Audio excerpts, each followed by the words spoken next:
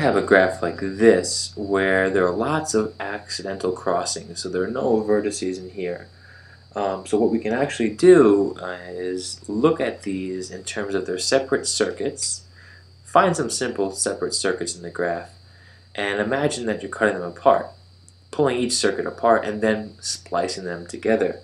So what I mean is you might see this triangle right here as one simple circuit in the graph.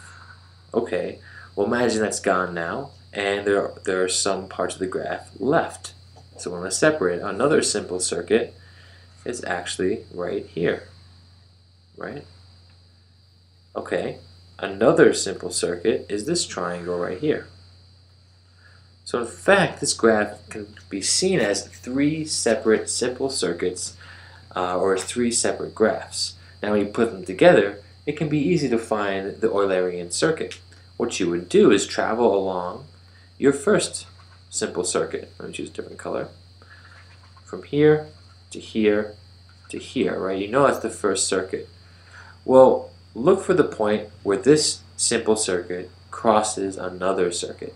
So we go along, and then when we reach here, right? Within two edges we reach this point. So we start here, travel along our first circuit, reach this one. Well, this is where we actually have the pink circuit, so we start traveling that. Oh, well, at this vertex we also hit this other teal circuit, so let's travel along that. So what I'm doing is every time I encounter a vertex with a new circuit, I just travel along that.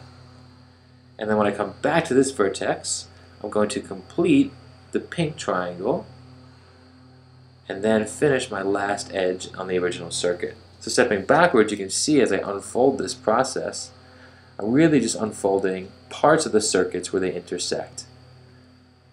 I don't know if I can redo on this, I can't, but that's the idea. You can actually view this graph in terms of its separate circuits and then combine them as you go along. So whenever one circuit starts, eventually there will be a vertex, if the graph is connected, where it hits another simple circuit. And you keep going until you, well, again, reach that vertex where you hit another simple circuit.